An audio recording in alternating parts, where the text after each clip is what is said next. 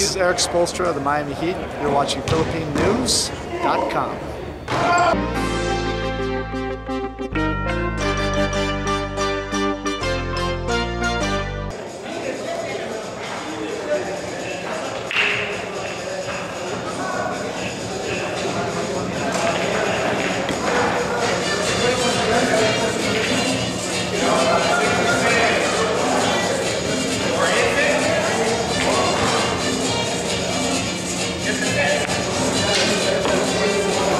I think billiards should be in the Olympics because it's worldwide.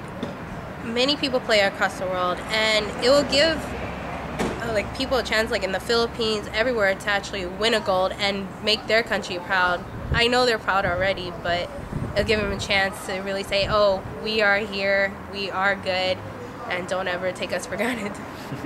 If it was teams, even individual, I think they would do pretty well. I think they could take the gold because all the people I've watched and learned from were Filipino players, and they have a lot of stamina to keep playing for hours versus other people in other countries. I'm not taking anything from them, but from what I've seen Filipino players play all day, all night.